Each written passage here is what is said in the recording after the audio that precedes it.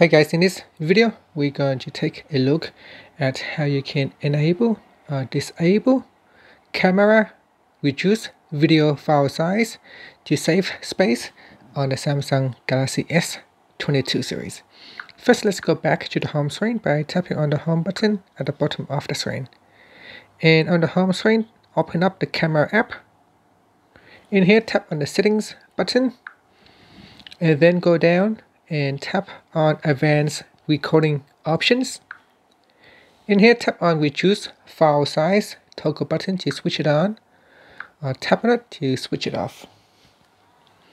And once this is turned on, you can save space without sacrificing video quality.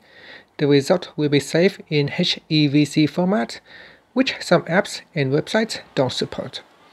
So you can, if you want to use these videos on other apps or some websites, make sure that they are supported, and if they're not, make sure that you turn off reduce file size.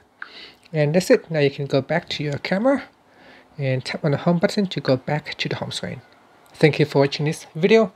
Please subscribe to my channel for more videos.